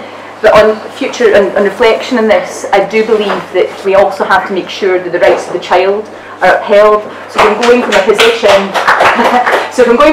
of saying absolutely homeschooling, absolutely fine, it made me actually think really seriously about that particular issue, and that we must ensure that the rights of the child and the child to have an educate has to be upheld. So I've switched my position from being very pro homeschooling to being with a caveat that the rights of the child have to be upheld. Good for you. Thank you. And now on to Jamie. Well, I quite like the John Maynard Keynes quote, which is, when the facts change, I change my mind. What do you do? Exactly. Having said that, this is my first election campaign, so I haven't had the time to make any U-turns yet, I'm thankful to say. Okay, thanks very much. Tasmina, would you like to come back on anything? And David's point was simply to say that I was born into a Conservative household. My father was the first Asian regional councillor in the whole of the United Kingdom. I'd been delivering leaflets from since the age of 7, and yes, I had the opportunity then to see what was necessary for the people of Scotland to advance the case, which was one of independence. And there are many people that went before me who moved towards the party that supports independence, the true party of independence with the Scottish National Party, many more that have followed, and very many more to come. Okay, thank you. We'll be moving on. That was a bit of a personal response, I think. We do, yes, up the back. 2 questions, if I may. David, could you please explain how the fusion of hydrogen removes radioactive waste? Not a clue, boy, not a clue. And to Maggie and Tasmina, please. Both of you would sit in the Green Party within the European Parliament. How shall I choose which of you to give my vote to? Right, well, you want to answer this? The first question. Yeah, just the first one. How do I remove what from where? How would that? Hydrogen is fusion. Yes. It's taking heavy elements and fissioning them is fission. Yeah. You said that fusion would get rid of I'll explain what I know, okay, which is not a lot, but I'll tell you what I know. I have a friend who works at AW, the Atomic Weapons Establishment. I've made a great deal of, I take an interest in obviously power production, and he explained to me, a man who is not taught, I mean, I was a Latin and Greek man, not a physics chap, but anyway, whatever. Quite frankly, I understood as best I could, and as from what he tells me, that nuclear waste from current reactors can be used as fuel for fusion reactors. You've completely misunderstood the science. Well, I probably did, and you're probably right, and I don't know. But from what I understood, and he is a very, very bright man, and I'm not going to say who he is, but let's put it this way, he's probably more likely to know about it than you are, or me, or anyone else. Okay, well... He does know his stuff. But we'll leave it there, David. David, we'll leave it there. David. It's temporary measure, let's hope it works. It's a good idea. Okay. Maggie, on to you. Okay, I think that there are a few things here. Firstly, I would say the Scottish Greens have very, very distinct positions, different to the SNP on several things. We would not sign up to NATO. We see it as a Cold War relic. It is not delivering peace and security to all in the way that perhaps people in the 70s, 80s and 90s thought it might. I think we need to be very, very clear on what the future of international cooperation is, and it is not in nuclear alliances. I think I was the first politician in Scotland to call for a living wage, and my SNP colleagues in Edinburgh Council laughed at me. They said no, they would not do it. That's true. You can go and look at the record, Tasmina, if you disagree. I'm going to add another point. It's in our minutes. And the SNP have not put that into legislation. They had the opportunity to do so just a couple of weeks ago, and they haven't done that, hiding behind European directives. France has done it. France has done it on a whole range of different things, and so there's no barrier there. There could have been a way to get that into Scottish legislation. I think the other point I would make is, after every European election, there are always negotiations around groups, and the Scottish Greens have a very, very clear policy. We will not sit in a group that will bring in any austerity measures. Now that discounts some of our Green colleagues in Europe. So that for us is a very, very clear red line, because austerity is destroying communities across Scotland and across Europe. And that's one thing that we will be very, very, that is one of our red lines when we go into negotiations. We will not sit with a pro-austerity party. Okay, Tasmina, and then we will move on, because that was just for those two candidates. Thank you. Yes, specifically in relation to the living wage, the Scottish Government is absolutely committed to, in every job over which the Scottish Government has control, the employees paid the living wage. In terms of the European position, this is all detailed in Article 3 of the Posting of Workers Directive, and the position is where the living wage in a country is above the minimum wage set for that country, you cannot pay the living wage. It's contrary to EU law. However, in saying that, it is absolutely the SNP's policy to drive for a living wage to be paid across Europe, and certainly in Scotland. That will be one of the things we'll be fighting for in European Parliament. In terms of the choice between myself and Maggie, in terms of current polling, which you've seen a poll out today, even in the Daily Record, polling indicates that it is a direct choice between Nigel Farage and who would be his representative in Scotland for all of you, this gentleman here, David Coburn, or myself, and that is the choice that faces you on Thursday. Okay, despite what I said, we do have a point of information. I would describe it from Catherine. Yeah, I think it's to be very clear that the Scottish Nationalists sit in the European Free Alliance group of 13 MEPs currently, and then they're in coalition with the Greens. And at the moment, the Greens, what do they have across Europe, Maggie? They've got what, 45? And the Greens in two different groups. Yeah, but the main Green IFA group sits together, and so just to explain that after the elections, obviously the IFA group needs 7 representatives from different countries to form a group. So there's different things that are going on in negotiations that will have to take place. But I just think I wanted to clarify that point, you sir. Okay, Chris. Particularly in my work with asylum seekers and refugees, I've seen how the European Court of Human Rights can stop people being scapegoated by political trends. Now, there are a number of parties who are sitting here today, and I know that the European Court of Human Rights has fallen out of favour publicly for various different reasons. What safeguards would you see needing to be put into place to ensure that people cannot be scapegoated by politicians in the way that the new Immigration Act of 2014 appears to be seemingly trying to do? So the question was what the EU would do to prevent scapegoating of sorry, my mind's gone blank, of traffickers, refugees. Okay, my bad. Maggie, on to you first. Okay, I think the Court of Human Rights is very, very important. I think anybody who seeks to water that down is, goes fundamentally against everything I believe in. Given what I've already said about on my position on immigration, I think what we need to be absolutely clear here is Europe should welcome those and be hospitable towards those who are seeking refuge. That's something that we have the resources. It's not a question of, oh, we can't afford it. We have the resources to support this, and the moral imperative there for me overrides all else. I think we need to be, we absolutely need to have those human rights enshrined across Europe, and I think we need to strengthen them. If there is scapegoating, you know, do we need to start looking at penalties for that kind of approach, which criminalises human beings? And as far as I'm concerned, that's just unacceptable. Just an interesting note, which some people in the room might not know. There are representatives from parties on this panel who voted against anti-human trafficking directive in the last European term, sitting down that side of the table. Okay, George, I think we'll move on to you next. 2 minutes. Well, firstly, the European Court of Human Rights, of course, has nothing to do with European institutions. It was funded. It is funded, yeah, but it was set up way back after the Second World War, and the UK was the country who led the way in setting up, which is something we rightly should be proud of, because it reflects our values and reflects the concerns at that time.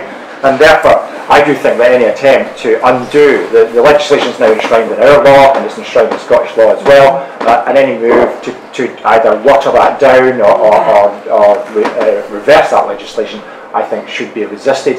And certainly any suggestions inside the coalition government at a UK level that should happen, and there's plenty of pressure coming from those on the right of the Conservative Party, has been firmly resisted by us in the coalition, and made sure that we stick by the human rights that we enshrine when we set the court up. And of course, if the United Kingdom did decide to go down that road, what kind of signal does it send to the likes of the Russia and the Putins of this world, who are persecuting those who are those gay people, anyone who is of a different race? We need to stand by the enshrinement of the European Court of Human Rights and the Human Rights Act that was put through by the Labour government last time round. We supported that, we're defending it, and we will continue to do so. Okay, thank you very much, George. On to Jamie. Okay, well, I think there are two questions that are actually very different. And the first is, do you believe in human rights? And the second is, do you believe in the Court of Human Rights? Unequivocally, of course, the answer to the first is yes. And we need domestic institutions to protect those, and we need to make sure that the laws are enshrined. The answer to the second, however, I think is more problematic, because it brings in the anti-democratic imbalance point that I was referring to earlier, which is the point that if there is a ruling or a rule coming through that institution that is unpopular, then who do you get rid of, and who do you blame for it? And I think that's an important test for legitimacy. Now, your point, I suppose, I would guess, would be, well, what do you do where the people make a wrong decision? How do you put it beyond the reach of the people? But I don't think it's a good idea to purposefully use institutions that are not reflective of democratic will as a bulwark against popular opinion that you might not like.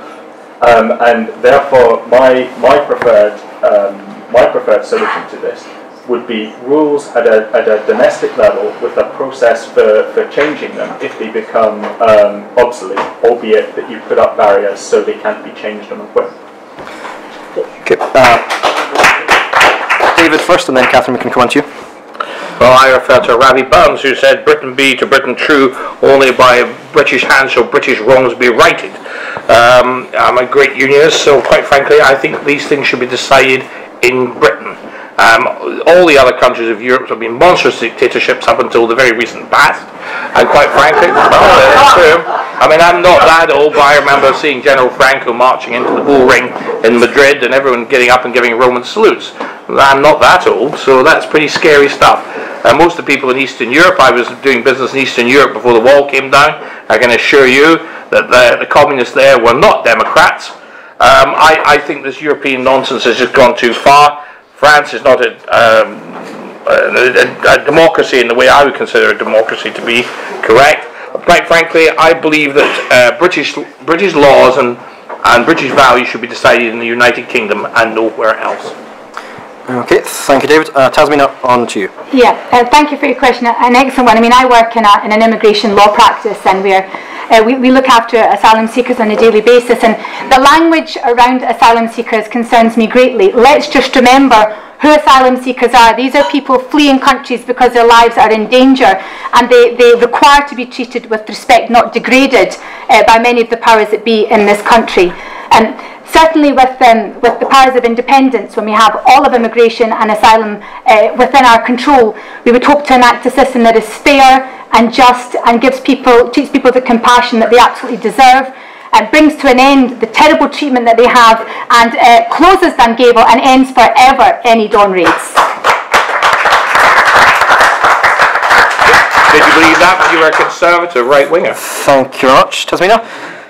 Catherine, finally on to you. Yeah, on the question of human rights, obviously you know that the Court of Human Rights is not an EU institution, but in saying that you cannot join the European Union without having committed to the principles around the Convention on Human Rights, which is, I believe, a good thing. And I feel that we've got into a situation where, on one hand, the Conservatives are talking openly about withdrawing from the Convention on Human Rights, are they not? But if you do that, then you're automatically withdrawing from the European Union, because you cannot be a member of the European Union without committing to those values. And now we've got human rights enshrined, I think, rightly so, within Scots law and within the UK more broadly. And I totally disagree with David's perspective about, I think it's important that we brought into the democratic home Spain, Portugal, Greece, and then the countries from Central. You just said. No, I didn't. You just described. I said that they. No, I just said we should let our decisions be influenced by them. Let me finish, David. I think it's very, very important, and that's why I said at the beginning about how this is a peace process. How do you put a price on peace across 28 countries bringing together? If we didn't bring the countries of formerly Eastern European countries into the democratic fold, we would have 10 Ukraines in our borders at the moment. That's something I certainly do not want, and I believe that bringing the countries, formerly communist countries, back into the democratic fold was a great exercise in 2004 in democratic responsibility, but also in peace building. It was really important. But on your question, human rights is sorry, SC20 is the countdown in a little iPad over there, that I think human rights is essential within what we do, and I think it's very important. Thank you very much. We are very rapidly running out of time. Oh dear. There are lots of questions. I did say to that gentleman at the back that I would see him. So, a brief question, please, and brief answers. One of the candidates planning on what the responses to the transatlantic trade and investment partnership. UKIP should be right up, but if that concern is satisfying their sovereignty absolutely. I'm also very concerned about the health service as well, because it affects the health service. You know that. So the question is, I believe, how the panellists would respond to the transatlantic trade partnership, if I've got the name correct. Shall we start in the opposite order from last time? So, Catherine, to you. Yeah, I think the whole debate around TTIP is important. I think that it's more than a trade agreement, it's about creating a single market across the Atlantic. And saying that, the negotiations are happening, no decisions have been made. What I want to see is the issue around investor-state dispute resolution. I think that should not be part of the TTIP negotiation. I think that social standards, health standards and consumer rights should be more firmly embedded in it. I think there's an issue about transparency with the negotiation. But I'm saying this, already the standards organisations across the European Union, there are 3, across America there's 1 in every state, and as well on top of that the federal systems. Already those standards organisations are informally coming together and hope to have a memorandum of understanding by the end of the year. That's a good thing in trying to take product safety and these kind of issues to work together. But the TTIP negotiations, I think, have to be more open. And I really do think at the moment people are right to criticise, and that's why I think we have to have a much more open and transparent process. I work in consumer rights, and the consumer organisations are very concerned about the way, even though there's social dialogue now happening, it's a bit like, you're given some information, but it's a bit too late. So I think we have to improve on that. So I hope in the next Parliament, the negotiations will go on with those caveats, because I think the potential at the end of the day, the goal that we could get something across the Atlantic, which is fair and transparent and robust, is something that we should try and work towards. Sorry, thank you very much, Catherine. Tasmina, on to you. Yeah, of course these negotiations are set to go on for a considerable length of time, and I agree with very much with what Catherine has said there, and we do have concerns in terms of the current negotiations. We must make sure that they don't undermine any of the things that we've got out of the EU in terms of standards of health, environment and workers' rights, so they must be at the forefront of all negotiations. But I would add though, however, with the powers of independence standing alone as Scotland negotiating on behalf of Scotland, we'd have a much greater say in how those negotiations padded out, as opposed to being part of an increasingly uninvolved United Kingdom. Thank you very much, Tasmina. David, on to you. Okay, well, this should be decided by the British Parliament. It should not be decided by the European Union. We can work out a much better deal with ourselves, but with the United States. It also affects very much the City of London, which is one of our major money earners, and also Edinburgh, which has a great number of jobs and financial services, very important. Also, it does have an effect on our health service, because there are certain things about having monopolies on healthcare that are very worrying, so we should be watching that. This sort of thing should be decided by Great Britain. We do a better job doing that with the United States because we are on the same wavelength as the United States, which cannot be said for a socialist Europe, which quite frankly is sclerotic and dying on its feet. Sorry? Didn't get that one. So, Jamie, on to you. Well, I think a free trade deal with the United States and with the North Atlantic would be a great thing, because there are a few initiatives that can, on the one hand, give us give Scottish companies the chance to expand abroad and export more and grow larger, and on the other hand, deliver cheaper products and more choice to consumers at home. I think this is one area where we have to keep on pushing very hard. When we joined the European Union 40 years ago, it was a massive positive force for free trade. Now it's less constructive in that capacity.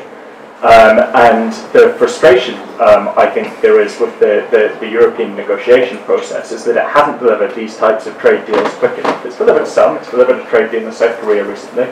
But what we need to be seeing is free trade deals with India, with China, with the emerging markets across the world, so that Scotland and Scotland's businesses can truly take an internationalist position to create more high-skill, high-wage jobs here at home. Thank you very much, Jamie. Penultimately, George, and you. Okay. The free trade deal with the USA, the talks are really important. I think there are tremendous opportunities, but there are also some threats that are contained within it. The Parliament now has the power under the Lisbon Treaty to veto, to reject the trade deal, so we do have some substantial powers on this matter. There are, I think, probably three red lines but we need to be very careful around. One is in the whole issue of investor-state disputes and how that finally pans out. There's a consultation by the Commission on this very issue because of the number of concerns that have been raised about how that might affect provision of public services in European countries in the future. I think around the imports, agricultural imports, there are some big issues around there as well that could have a huge detrimental effect on Scotland that we need to watch out very closely for as well. I think the final point I would make is that the reason why the EU is the right institution or why we need to support the EU is because the likes of the United States and China and India are not really interested in negotiating 28 separate free trade deals with 28 countries around Europe.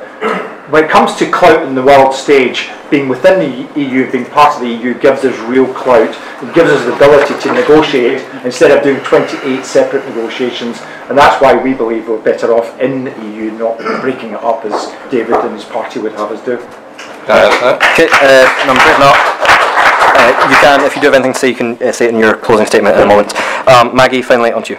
Thanks. I think what we have in the current negotiations with TTIP and other trade negotiations that are currently underway is not only the threat to weaken workers' rights, consumer rights that Catherine has spoken about, but also it's entirely anti-democratic. 80% of the people involved in those negotiations are from corporate lobbyists. They are not democratically accountable people, and that is the problem. We need to move to a situation where trade negotiations are opened up by the Parliament, not by the Commission, and that's a fundamental flaw in TTIP. And as it stands, we will oppose it, because what it does is it gives powers to corporations. We could be in the situations where corporations could sue state governments for trying to do things that they have been democratically elected to do. Laws, rules implemented in national government legislation by the democratically elected and democratically accountable people. We cannot hand more power to multinational corporations. They've had far too much power, and it's destroying the lives of communities, it's destroying the lives of the ordinary people. We have to have democratic accountability of all of our negotiations within Europe.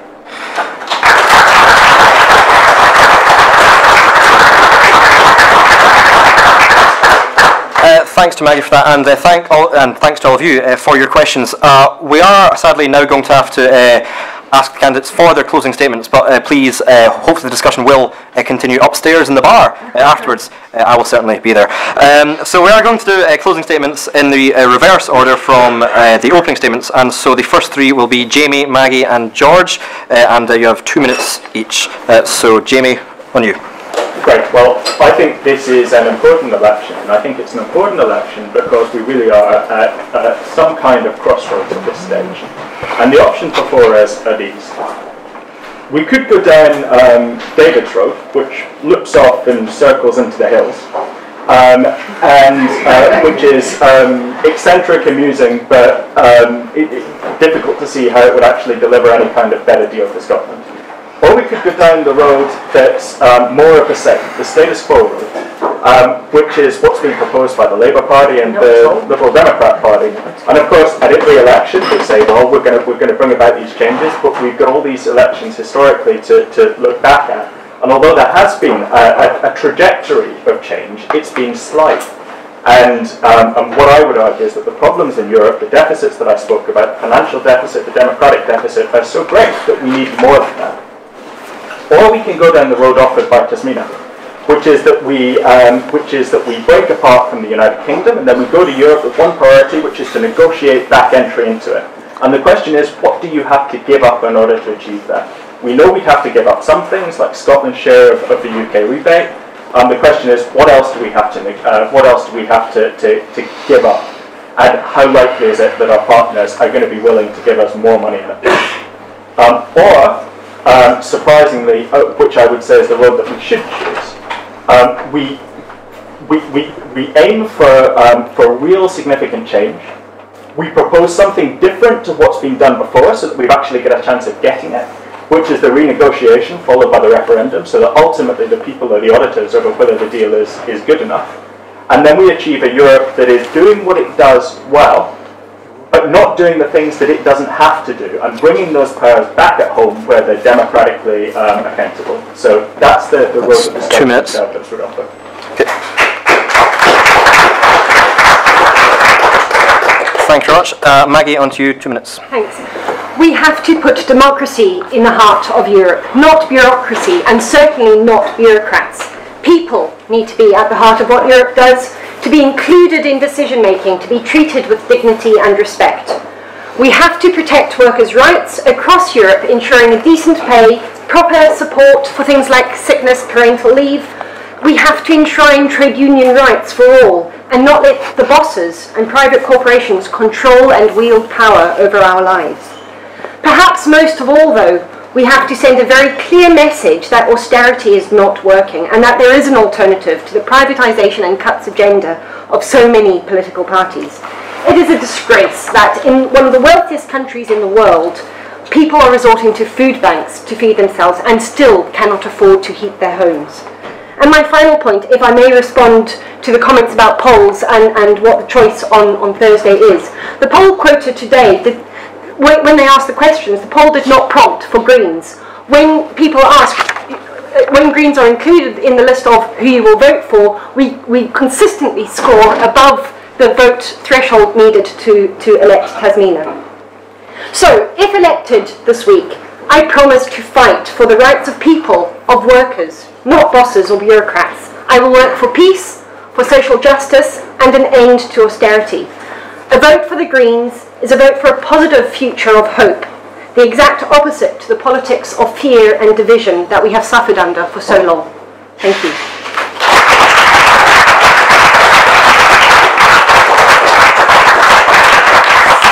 Thank you very much, Maggie. Now on to George. Thank you. 2 minutes. Well, the challenge, I believe, if I'm elected, is to continue the reforms that we succeeded in delivering in the last Parliament and build on them in the future. Reforms designed to make Europe more economically viable, to make it more competitive, to create jobs and lift it out of the economic recovery, lift it out of the economic doldrums that it's been in over the last number of years since the economic crisis. We reformed the budget. We reformed the financial markets. We need to build on that with reform to the energy markets, reform to the services market, all of which will provide huge opportunities for creating jobs and economic prosperity in Scotland. I think the choice on Thursday is quite a simple one. If you look at the choices between the parties, you have the SNP, who has priority is to break up Britain. If you look at UKIP, their priority is to break up the European Union. None of these will secure jobs or economic recovery. The Liberal Democrats believe that staying in Britain, staying in Europe, secures jobs and will secure the economic recovery, and I hope you'll vote for a party that believes we're better off in Britain and in the European Union. Thank you. Thanks very much. Tasmina, you have 2 minutes. The European Union, of course, needs reform, and we are committed to that reform, to making the EU work better for the people of Scotland. At the moment, we're being represented at EU level by Westminster, and we're losing out. We're losing out on money for food banks, which we could have obtained, but the UK decided not to participate in that fund, which meant Spain got 500 million euros for their people who needed money. France got 443 million euros, and the UK got absolutely nothing.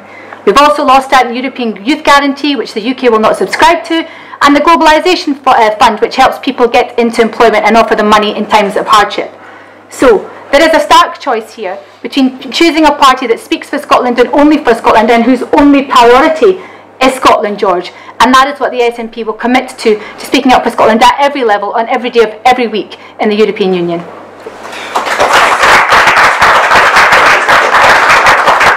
Thank you very much. David, you have 2 minutes. Okay, the EU is not democratic, it's not fit for purpose. Cameron will not be able to renegotiate a treaty with 28 different countries. It's absolute nonsense. He promised a referendum before, he didn't give it to you then, he won't give it to you now, and he's very unlikely to get elected in the next election. We need to protect our health service and social security system for an unlimited open-door European immigration policy. It will not survive if we keep on going the way we are. UKIP offer a non-racist, points-based, well, laugh you might, immigration system along the Australian lines. Ours is less racist because we let anyone in, not based on colour, race, creed. It's based on geographical thing. It's based on need, people we need for the economy. Salmon will sell Scotland's oil and fishing industry to get a worse entry into Europe, complete with euro, and which I think I'm very sure will bankrupt Scotland in a very short space of time, as it has done Southern Europe. I don't think it suits us, and if we are broken away from our biggest market, which is England, which we have had relations with for 300 years, satisfactory relations, with a 300-year-old agreement, with a good sound currency, and we've defended ourselves together and worked together in peace and in war. What's there not to like about that? Considering the people we've been fighting in those periods of war happened to the people, many of them, across the channel. So quite frankly, I don't see what Salmon's offering. He's not offering, well, you may laugh, but Salmon is not offering independence. He's offering rule from Brussels, and he's offering financial control from Frankfurt. What is that to do with independence? That's not independence. It's just anti-English hatred. The SNP are not a Scottish National Party. They are an anti-English racist party. Okay. Thank you very much, David. Final closing statements from Catherine. Thank you very much. 2 minutes. Well, Labour in this election stand with colleagues across Scotland, across the United Kingdom, across the European Union, standing in a common manifesto where we put jobs first. The 27 million people across the European Union who have said at the beginning who are here, who are at this moment unemployed. The austerity programme has not worked to the right, and we have to reject that, and that's why it's important in getting a socialist group in the Parliament elected to put jobs first, to ensure that social protection is put first too, and that we do away with precarious work where people are put on 0 hours contracts and the like, which does nothing to help our economy or the needs of those people. So what I would say to you in these elections, it's vitally important that I encourage as many of you to vote Labour in the elections, because by voting Labour we have a group in the Parliament of 195 people at the moment, which is the second largest group in the Parliament, and we can defeat the right, the European People's Party, a party which the Conservatives decided to walk away from and form an even further right party group, and has no influence in terms of this Parliament. And so we need to ensure that we put jobs, working people and a social agenda back at the heart of Europe. The European Parliament is a privilege to work with people from 28 different countries where our values are the same, where we have to fight against unemployment, where we have to fight for social justice and equality. And those values bring us together, and it would be a privilege again to represent Scotland in the European Parliament, to put those values back across and to ensure those values are delivered upon, not from the right, nor from the SNP, who didn't support the tax avoidance measures or support extension of maternity rights, but only in the Socialist group will you get a social Europe. So please vote Labour.